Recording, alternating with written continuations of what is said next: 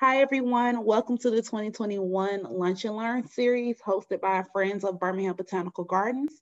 Um, we do this all in partnership with the Alabama Cooperative Extension System, the Alabama Green Industry Training Center, the Jefferson County Department of Health, Jefferson County Commission, City of Leeds, Alabama, the City of Birmingham Stormwater Management, and the Stormwater Management Authority Incorporated. And today, we're going to have our presentation by Trevor Mann, and he's going to be introduced by Tyler Mason with the Alabama Cooperative Extension System. Thank you very much. My name is Tyler Mason. I'm with Alabama Extension. Just wanted to invite people that as they have questions today for Trevor, that they can type those in the chat box, and we will address those to Trevor at the end of his presentation. And I also wanted to invite people to submit questions that they may have after this presentation about plants or landscapes or ecosystems to the Alabama Extension Service. You can reach us via email or telephone, and we can address questions that you may have or do site visits. My specialty is in urban agriculture and natural resources, but we also have people with experience in home grounds. So without further ado, I'd like to introduce Trevor Mann. Hey everyone. Like the ecological systems he mimics in his permaculture design is a shifting mosaic. Trevor grew up in Hoover, Alabama, just miles from the land that would later become Walden Pharmacy.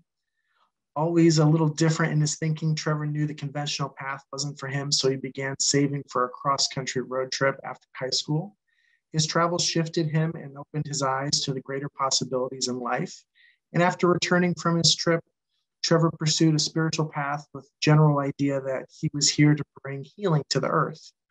When a friend introduced Trevor to permaculture, a passion ignited in him, and that would later become his career and his lifelong passion. After meeting his partner, Joanna, and pursuing a market gardening for a year, an auspicious mushroom find yet again shifted Trevor's focus to growing herbs.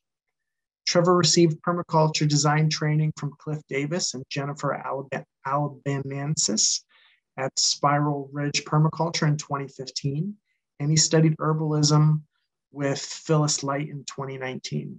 Trevor is the co-owner of Walden Pharmacy, along with his partner and wife, Joanna. Walden Pharmacy is a family-owned and run small-scale permaculture-style herb farm located in Bessemer, Alabama. And at Walden Farms, they grow wild, craft, small-batch, sustainable herbal medicines with families in mind, with the philosophy that each person possesses the capacity to heal themselves. They offer support, guidance, and medicines made from the earth that allow one to move back into balance of mind, body, and spirit. And you can find them at Pepper Place Market every Saturday. Trevor is also the owner of Walden Foodscapes, which is an ecological land design and install service that uses permaculture design principles and focuses on edible plantings so that you can transform your land problems into edible solutions with Walden Foodscapes. Without further ado, here is Trevor Mann. Hey everyone. Thanks so much, Tyler. Thanks for having me, everybody. Thanks for being here. All right, so we're going to get to some of the really cool gardening details later on in the presentation, but first I would like to set up a few things. I've got a few goals. I hope everybody has a basic understanding of permaculture by the end of this, and I want to empower every single person here to be able to set up their own permaculture ecological garden. And another thing I want to set up is the idea that we are a keystone species. And what that means is any species in an ecosystem whose patterns and behavior affect all other species is what a keystone species is. And that there's this whole mindset of sustainability being that the best that we can do is not affect anything, right? We really need to shift that because that's a negative self-image, and see that we have the capacity to do positive things and be play an ecological role. Yeah, so let's get started on this E to your landscape presentation. I'm gonna share my screen here. Trevor, can you speak up just a little bit louder? Yeah, let me share my screen. There we go.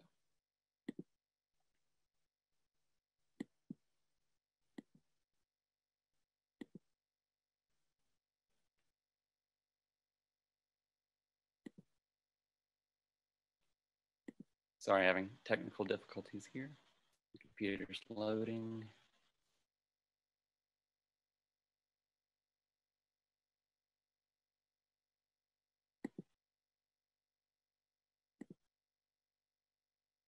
Am I still on? Yeah, there we are. All right. Sorry. Do you know where the share screen button is? Thought I hit it.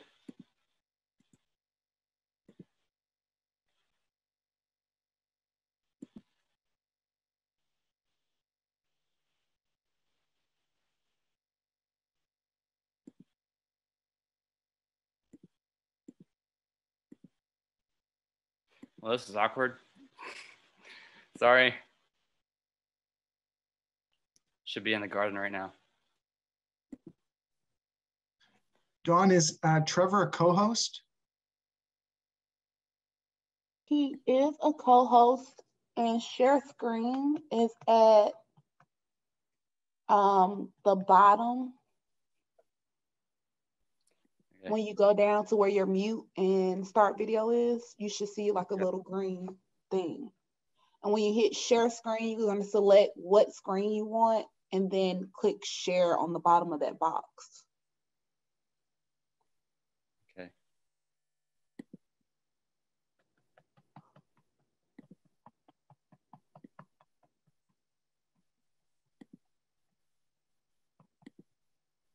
Yeah, there it goes.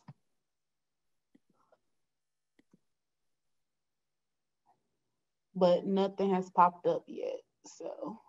Yeah, I'm gonna figure this out.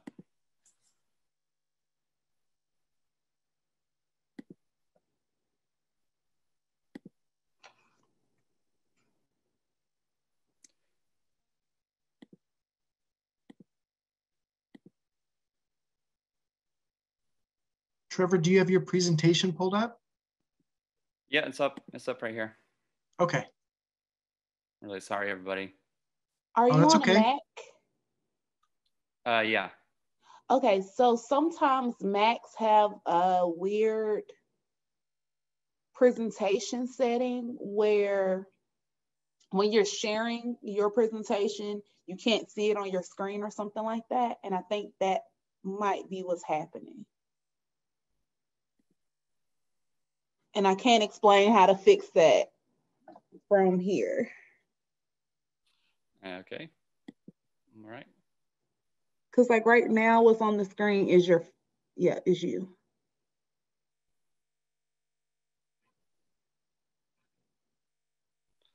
All right. Well. So if I go down, click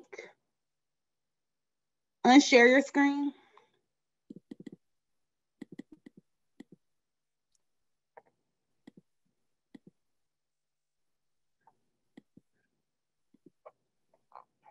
I'm going to stop your sharing. So now when you go to share screen, when that window pops up, select the one that has your presentation.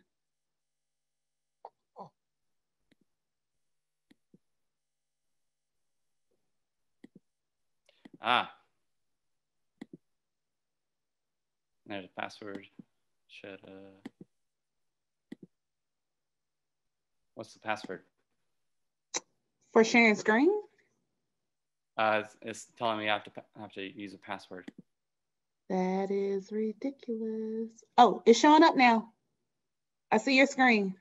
Oh, cool. Okay. All right. So sorry, everybody. That was really awkward. I'm glad we got the awkwardness out of the way. So y'all can see me now. Y'all can see the screen. Yes. Woo! All right, thank you. All right, so, all right, did everything, presented the beginning part. All right, so eat your landscape. All right, thanks so much. All right, appreciate y'all. All right, we're gonna be talking about permaculture today. Permaculture is my passion. The word permaculture you can see there is permanent agriculture or permanent culture. And it's the idea that we can mimic the patterns and relationships in nature to co-create ecological human settlements. The best way I've heard permaculture described is applied ecology, but here's Bill Mollison's definition. Permaculture is the conscious design and maintenance of agri-productive ecosystems, which have the diversity, stability, and resilience of natural ecosystems. It is the harmonious integration of landscape and people, providing for their food, energy, shelter, and other material and non-material needs in a sustainable way. Permaculture design is a system of assembling conceptual and material and strategic components in a pattern which functions to benefit life in all its forms. The philosophy behind permaculture is one of working with rather than against nature, of thoughtful observation rather than thoughtless action, of looking at systems in all their functions rather than asking only one yield of them, and allowing systems to demonstrate their own evolution. That was Bill Mollison. Permaculture has three ethics: care for the earth, care for people, and fair share. There's 12 principles of permaculture: observe and interact, catch and store energy, obtain a yield, apply self-regulation and accept feedback, use and value renewable resources, produce new ways and patterns to details, integrate rather than segregate, use small and slow solutions, use and value diversity, use edges and value the marginal, and creatively use and respond to change. I was using that last one there, maybe not so creatively, but anyway, all right, so I'm gonna go over the design process just a little bit because I think it's important to set up just a few things. So this is the zones of use, how you set up your farm or your homestead or even just your garden practically. And you set, like, zone 1 is where things are that, oh yes, right there. Areas needing continual observation. So you can do like a kitchen garden there, you can do some nursery work, you can do herb gardens. And zone 2 would be like crop gardens and edible forest gardens. Maybe you have your chickens, or if you have goats, you can have them around that area. There's orchards and edible forest gardens and silvopasture in zone 3. Zone 4 would be something like nut trees or some fruit trees. And then zone 5 is where you sit and observe nature. And all these are dependent upon your land base. Not everyone's gonna have that amount of land base, but it's just the idea to get it going. And everybody can have a zone 5 in like a public park just to observe the patterns in nature. All right, in sectors, you see this picture here, you draw your house or wherever your living space is, and then you've got these different shapes for, like, hey, this is the sun sector, this is a shade sector, this is maybe a neighbor dog sector. So creatively using and responding to potential threats to your property there with the neighbor's dog. So yeah, that's sectors. There's a scale of permanence. So things that are harder to change at the top, all the way down to the easiest things to change at the bottom. So there's climate, landform, water, access, structure, fencing, vegetation, and soil. The first thing that you can affect here really is the water. And we're going to be talking more about that a little bit later, but you can do little earth shaping things to slow, spread, and sink water. And then everything else below that comes successively. So it's like your access comes after you've shaped the earth, and then that earth shaping becomes your planting zones. So now you need access to your plantings, and then fencing can go on the other side if you want to do that. And then, yeah, So stacking functions is a big part of permaculture. Every element should have multiple functions. So this is an example right here. This is our barn for our goats and our ducks. And at the top there, that angle piece, there's a hayloft. You can see to the right, we have a gutter that leads to a rain tank. Obviously, I'm leaning tools up against that, and we're milking in there as well. Keep me dry during milking. So functional interconnection. So every single element needs to be connected to other elements in some way. There needs to be some relationship. And so right here, what this is, this long, looks like a ditch, and then there's a berm. That's called a swale. And what's happening here is, to the right of this picture is where our barn and our chicken coop is, our chicken composting system, and rainwater will wash through these systems. It will catch into the swale, and it will slow spread, and then it will sink it into the ground. And you can see to the left, I've got edible forest gardening going on right there. And then further on to the left, there's our crop garden, which is all being irrigated and fertilized by this little swale, or big swale. All right. So edible forest gardening, this is a big thing for indigenous cultures around the world. This is a lot of, there's a lot of remnants of edible forest gardening from indigenous cultures that, of course, have been going on self-propagating since they started them. There's evidence that the Amazon rainforest is an edible forest garden, that a lot of the United States was an edible forest garden. It's really fascinating. You can find more info about that on the internet. So yeah, they mimic the patterns of ecological succession. So the top right picture, that's what succession is. Furthest to the right, there's grass, and then say we're standing in a field and we kind of zoom time forward, and we just watch things grow, right? So go from grass, then you'll start seeing shrubs come in, some brambles, some small trees will come in, some the pioneer species of trees, and then eventually it will get to the canopy forest. So that's the pattern that we're mimicking in edible forest gardening.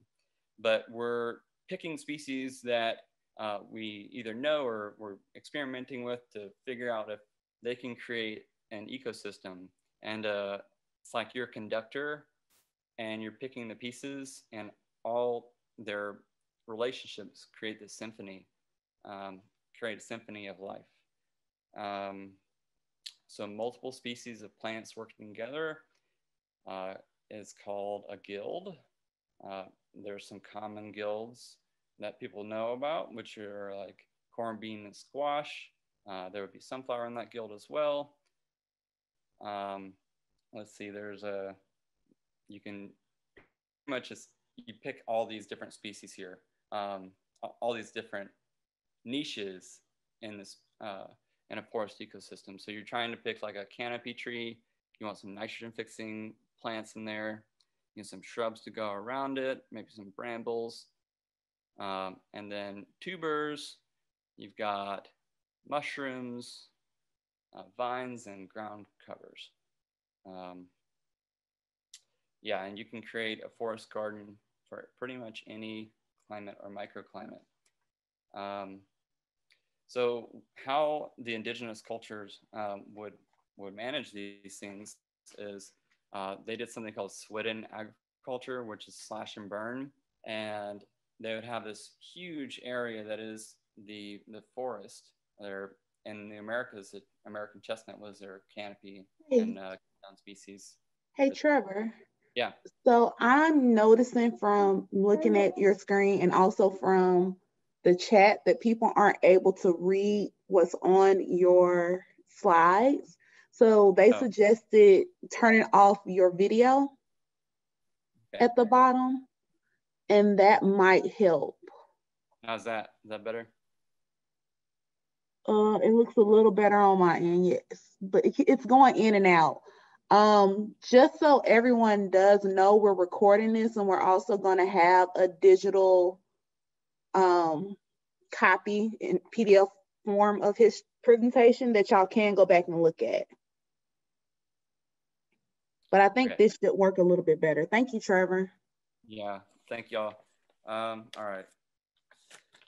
So the American chestnut was the Native Americans' keystone species. That was one of their main food crops. But so what they would do is they would take an area of maybe an acre or more, and they would chop it down and burn it. That's like swidden agriculture. And they would grow their crops in the middle there. And then they would also let succession to happen. And they would, select succession. And on the edges, there would be the brambles coming up and everything. The herbaceous plants would be starting to fill those niches. And it would bring deer and other things that they could then take and eat.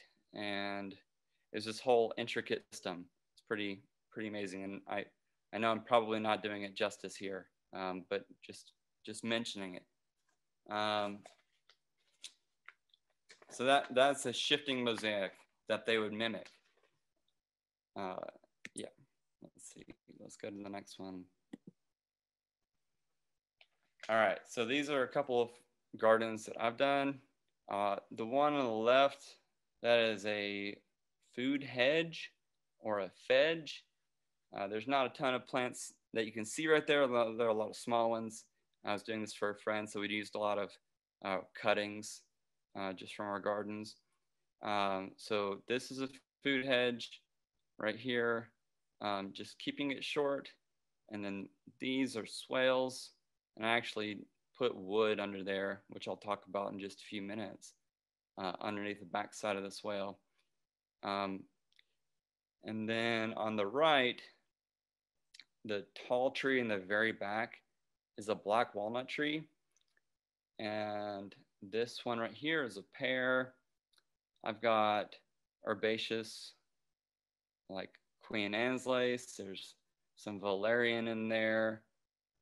There's aromatic pest confusers like garlic and lemon balm to bring their ecosystem function by preventing a lot of pests.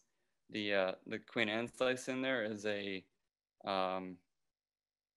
umbelliferous flower, umbrella-shaped flower, which brings parasitic wasps, which will lay eggs on any caterpillars that might be predating this guild here. I've got shrubs to the south, which are goomyberry, which is a nitrogen-fixing berry that's nutraceutical quality. It's really astringent, so I just use them in a smoothie. And then there's a Nanking cherry right in here, which is a bush cherry that thrives here in Alabama, which is amazing. And I'll note here that the black walnut, this guild is further away from the drip line of the black walnut, so it's not going to get the juglones. But there are species that work with the black walnut. And another thing is, you see this is, the black walnut is to the north, and then I've got this smaller tree to the south of that, so it's still getting its sunlight. Then I've got the shrubs just to the south of this tree right here. And then I've got herbaceous kind of growing everywhere. There's passion flower vine and muscadine growing in the background. So this whole, all these things are happening all at once on this, in this space. Here's some kitchen garden ideas. Top right corner, this is the beginnings of a keyhole, or I'm sorry, herb spiral. I was looking at the other one. Herb spiral. So the center is taller. So ergonomically, you can stand on the side and reach to the center, and then yeah, and it looks really cool. And then this is it planted and has compost in there and everything. And then to the left, there's our kitchen garden. So this spot is in zone 1 for us. Like I said earlier, is spaces that you see the most, and you're going to be tending to those gardens because you see like, hey, there's a weed or there's something I need to attend to. So this is at the bottom of our driveway. I've got a herb spiral out of bricks and then some circle gardens around that. And this area down here, you see where the water is at the bottom of the picture. So there's a saying in permaculture, the problem is the solution. So we were having washout in these gardens and all of our mulch. So what I did was I took this little path that's just off contour so I can walk the water away from the garden. And I planted it out with all perennial herbs and turned the problem into a solution. And now it connects to a rice paddy off to the right. And before it spills off over here, if you can see my cursor, it backfloods this thing to water this garden. So there's some trickery you can do with water to use water, and water is life. So here are some keyhole beds. This is something I did for somebody in Roebuck Springs. You can see to the right, there's a little path that goes to the center of the bed, and then you can sit there and have access to the whole bed around you. And there's a little wire ring right here. That's a compost ring. So my client was putting her chicken litter and her food scraps in there, and earthworms in the garden are now eating and going in there and then coming back out and going around. It's a nice food source and simple nutrient trick. So a roost stout bed. This is one of my favorite gardening techniques. We have an area on our farm that does not get access to water other than the swales. So what we've done is in the fall, you lay down thick hay, like a foot to 2 feet thick. And then in the spring, you can plant it out and it'll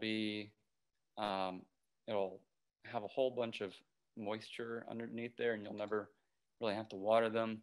And potatoes in particular do really well. Like you can take your seed potato and just stick it in the hay at the bottom of the hay, and it will grow up. And when you're ready to harvest it, you just move the mulch away and pick up potatoes off the ground. It's awesome. All right, this is another one of my favorite techniques. This is called hugelkultur. It's a technique that came out in the wet areas of Germany. So you bury logs and they act like a sponge, absorbing and releasing water as needed. They'll break down over 20 to 30 years and turn into nice humus. And they mimic a nurse log in nature. So you can see the graphic of the breakdown in the middle. And on the right, this is one of our big hugelkultur mounds we've made. It's probably 40 feet long by 5 feet wide. And this is in the middle of our crop garden, our annual crop garden. And we've planted an edible forest garden on there. And you've got all the ecosystem services of all the different species of plants working together on this garden bed in the middle of our garden. We're going to keep it short to keep light access to the annuals, but this structure in the middle of the garden will provide habitat to predatory species and prevent a lot more of like flea beetles and whatever, cabbage worm, moths, whatever, eating your crops. So integrating animals into your planting system is one of the quickest ways to build fertility in your growing system. You can't have an ecosystem without animals. So, mimicking that pattern and using them to create ecological disturbance. When you have a disturbance, you can, a plant right behind them. So we have chicken tractors. So chickens will be in this small enclosure, and I'll have them on a spot in the garden that might have some weeds in there. They'll eat up all the weeds, which will make them really healthy. They'll poop and then scratch all the ground, and then I'll move them, and then I can plant stuff right behind them. That was the only way we could really get squash, because we used to have a big squash bug problem. This right here, what you're seeing, is our chicken composting system. So what I do is every week we cycle in the bedding from the ducks and the goats, which is to the barn to the left, and we add it to the bedding of the chickens, and we turn these piles down the hill, and we're using, force of nature. We're using gravity to help us turn, and that will be finished by the time it gets down to the bottom of the chicken run there, and it'll be really close to where I can take it into the garden and the nursery. So just a really functional piece here. Yes, growing medicine and making medicine is incredibly empowering. It's super easy to do. Medicinal herbs also benefit from growing in polycultures. So slight stress in their growing condition allows them to put on more medicinal compounds. Yeah, and just look up the Folk method for making a tincture, and figure out some medicinal plants around you, because 80% of the plants around us are medicinal. I just kind of pulled that number out of nowhere, but it's a guess. There's so many medicinal plants around us at all times. It's incredible. All right, so fertility. You can do something called compost tea. You can do it on a small scale with a 5-gallon bucket, and you can get an aerator from the pet supply store, and then get finished compost and put it in a paint strainer bag, and hang it in there, and put the bubbler in there, and put some molasses in there, which will feed the microbes. And in the summertime, in 12 hours, you'll start to see some foam. That's how you know it's starting to get good. So that's a really easy way to bring fertility. So there's anaerobic compost tea, which anaerobic compost tea, you fill that bucket up with your weeds.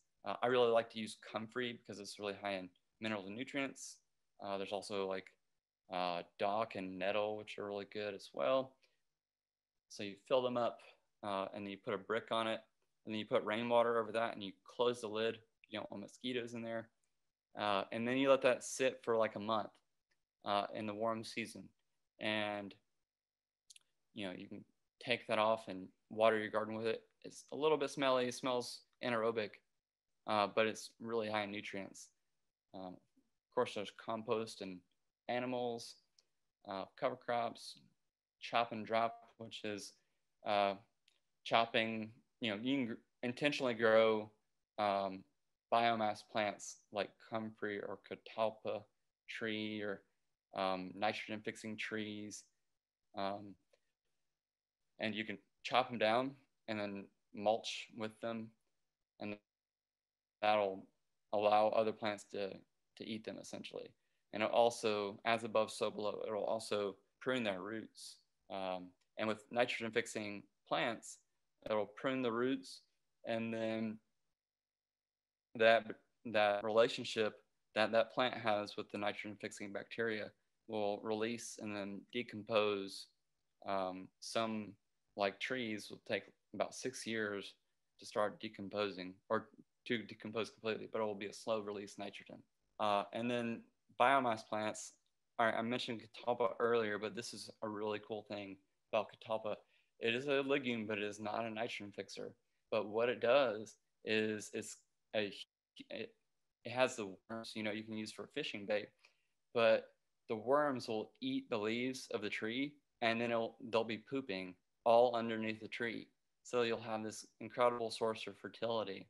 And then the birds too will be congregating there and pooping them out. All right. Soils. All right. Soil is a giant organism that is 100% mouth. It is important to keep your soil covered at all times to protect it from the sun and the rain and compaction. Organic matter covering the surface of the soil is a constant food source, as well as protects it from the elements. I really like wood chips as a form of mulch. There's some controversy of wood chips locking up nitrogen, but you just don't mix it in with the soil. You just keep it on the top, and that will allow for a fungal dominant soil, which is really good on many levels. And if you're interested in learning more about soil, Dr. Elaine Ingham, you can look her up. She's the guru of soil. And then there's a book called Teaming with Microbes. All right, gardening with mushrooms. King Stropharia is by far my favorite mushroom to work with. It's an edible that grows in many types of mulch and creates a mycorrhizal connection with most vegetables. It does not do it with cruciferous vegetables. So mycorrhizal fungi attach to the roots of plants and act as an extension of the root system.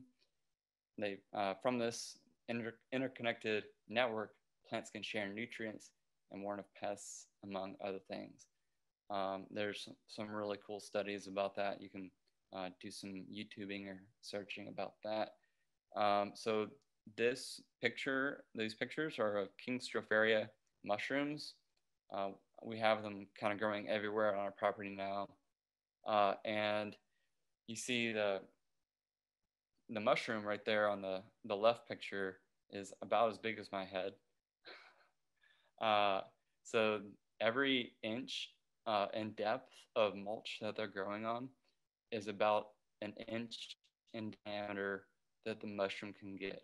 It's pretty cool, and I'm going to be doing some experiments with that. Sure.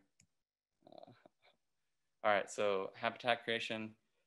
This is where the edge effect really shines. The edge of ecosystems is the most biodiverse place because you get clashing ecosystems there. So you want to create as much edge as possible in your garden and in your landscape.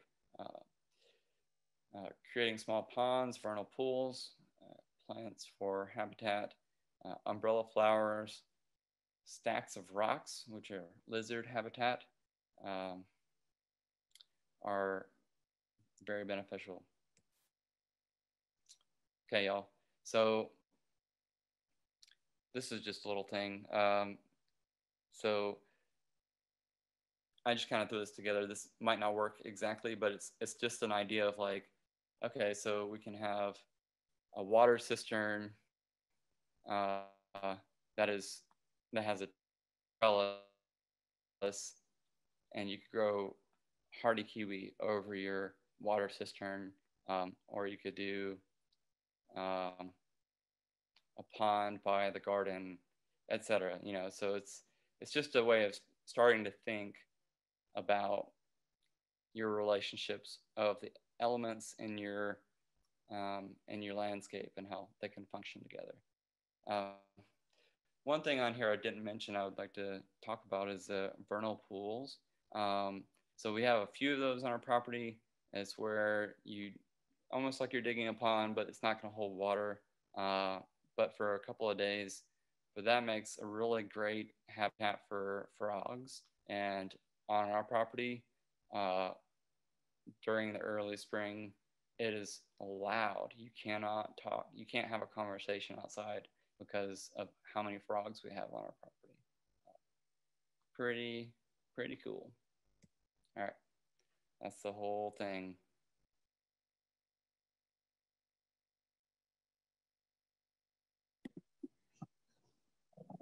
Okay.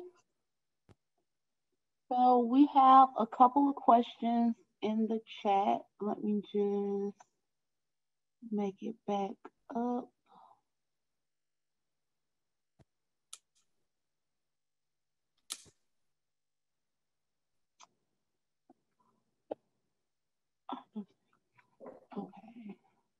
that was about the video, which we fixed.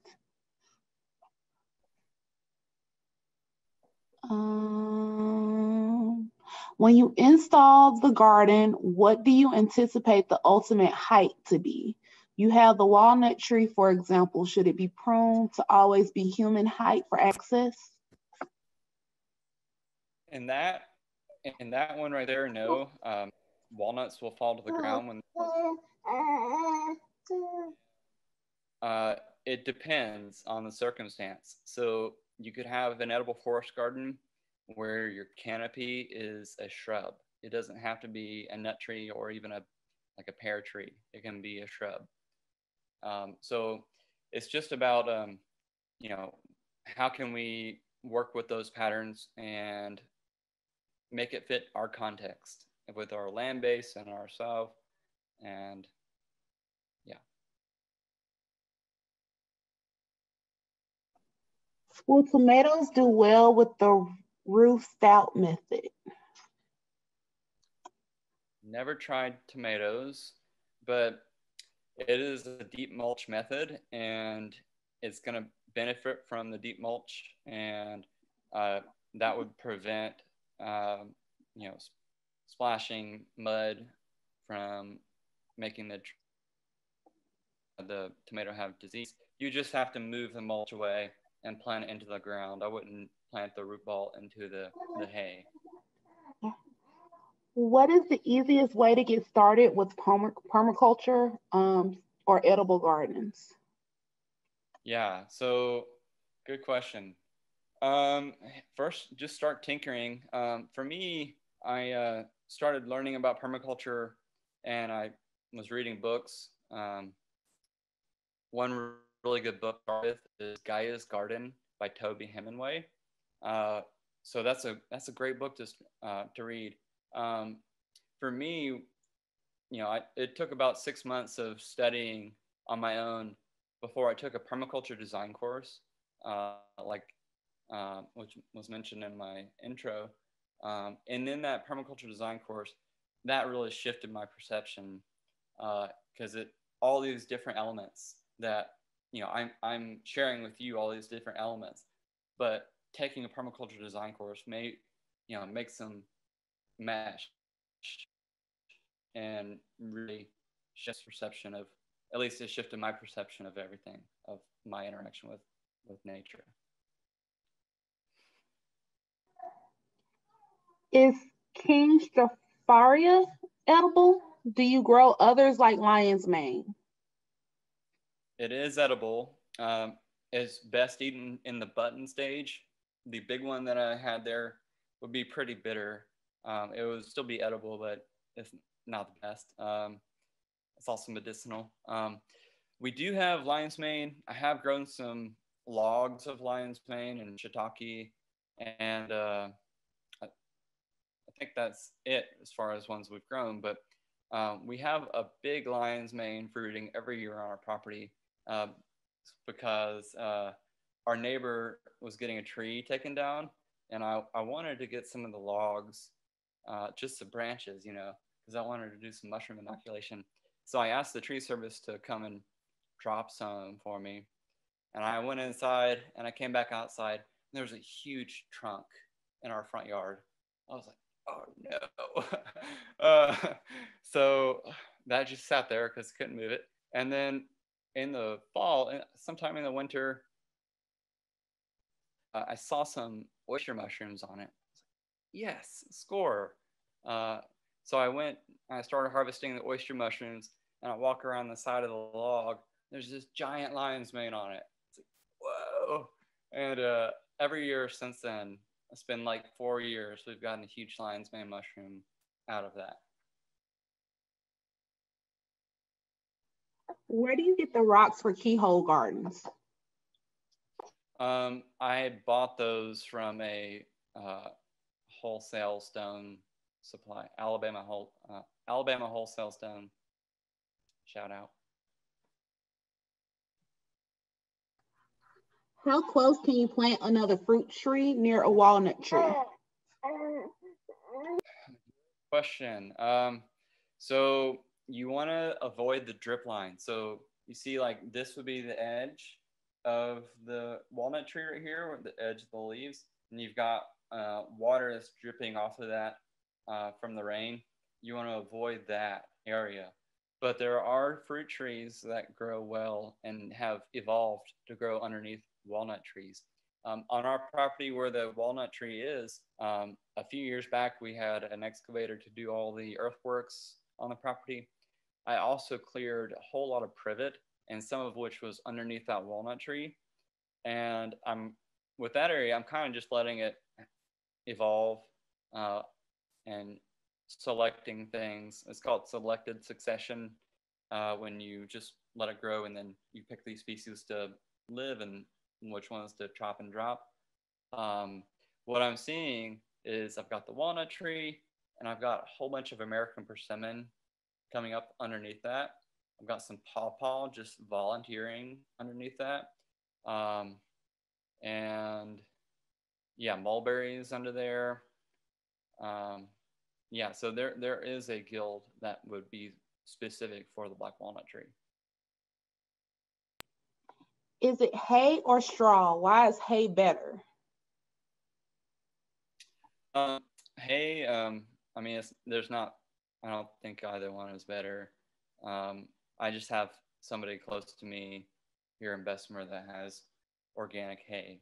So yeah, but I use hay, so.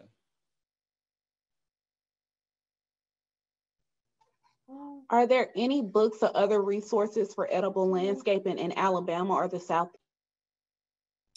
Yeah. Sorry. Are there any books or other resources for edible landscaping in Alabama or the Southeast? And are there any good guides for wild edibles in Alabama or the Southeast? Yes, good question. So that Gaia's Garden book is a great one to start with. It's for temperate climate permaculture. And then there's a shift because I'm using this book right here as a computer stand. This is if you really want to get nerdy on this, on edible forest gardens. Edible Forest Gardens by Dave Jackie and Eric Tonesmeyer. I mean, it's a thick textbook, and there are two of these. But Gaia's Garden. And if y'all want to hear more about permaculture, there's a movie called Inhabit, a Permaculture Perspective.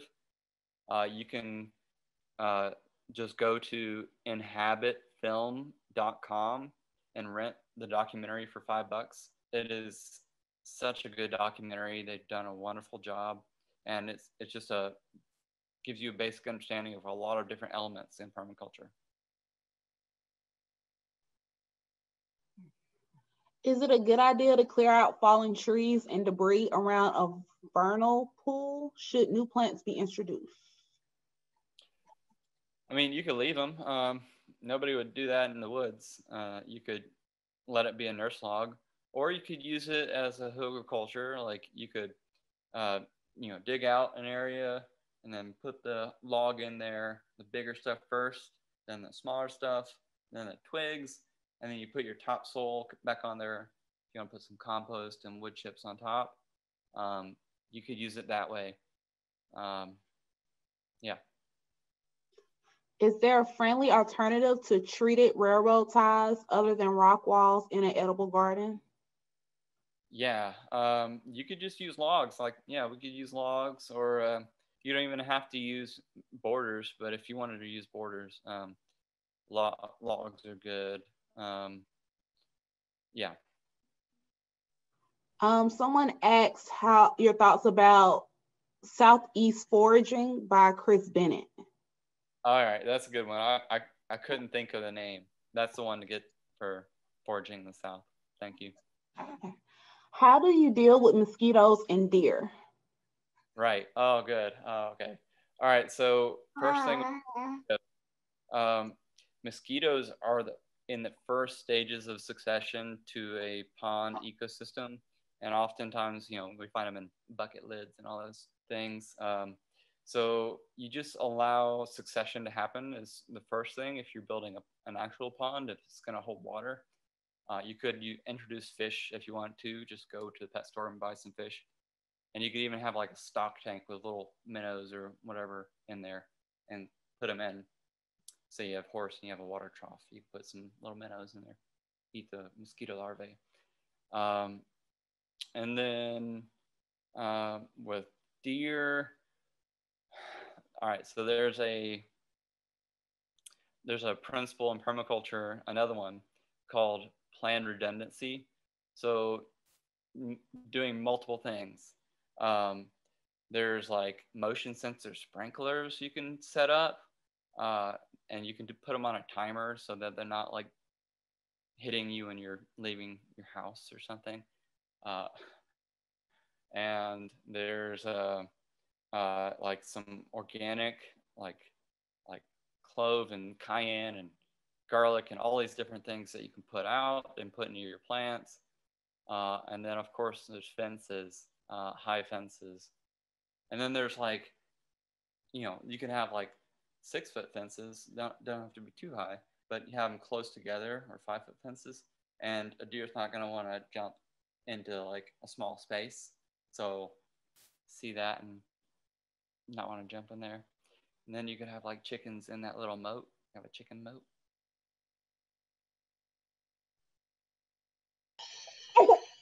So I have an upset 3-month-old. I heard you. Well, I get your principle about not really messing with the deer and using fish to naturally combat the mosquitoes. Are you opposed to mosquito dunks to use for? If they're necessary, that's fine. But use biological methods first, then that would be my go-to. But do what's necessary.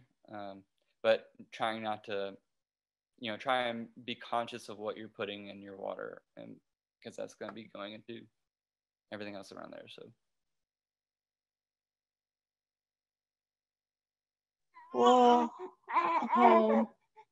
I just got 2 more questions in the chat. One is there any way to integrate a dog into a permaculture system? Yes. So there are dog-friendly landscapes first. I have to think about that one. I don't really come across that too much. We have livestock guardian dogs. Yeah, there are ways. I can't think of any right now. Sorry.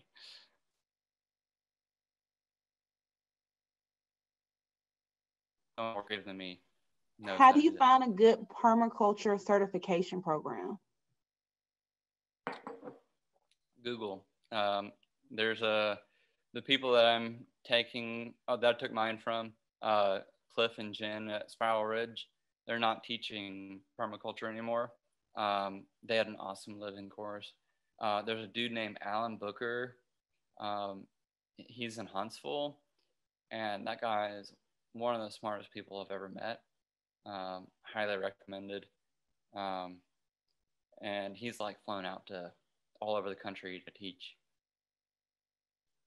Yeah, so just look it up. I don't know of any right around here other than Huntsville. That was the last question I had, but Jeannie Malone did say that mosquito dunks are biological and safe for fish and birds. And I just asked about that because Jefferson County Stormwater, they actually provide mosquito dunks for for residents for free. So if you ever come to any of their events and even some of our in-person events, you can always ask us for mosquito dunks for your standing water in your yard to kind of help with that. So those are all the questions. Thank you so much for this today, Trevor. I really appreciate it. I'm sure everyone really appreciated, and people always want to learn more about permaculture and edible landscapes. So this was a great presentation. Thank you.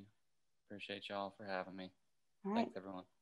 All right, and thanks, Tyler, for being our host today with Alabama Cooperative Extension. I'm not sure if everyone has met him yet, but he's one of our new extension agents at the Gardens. So if you have any questions, or I think mostly about vegetable gardening, right, Tyler? Yep, and aspects of urban agriculture as well as natural resources. So feel free to reach out to Tyler. He's on site. You can email him or contact him if you have any more questions. And we hope y'all have a wonderful rest of your day. Thanks, everyone.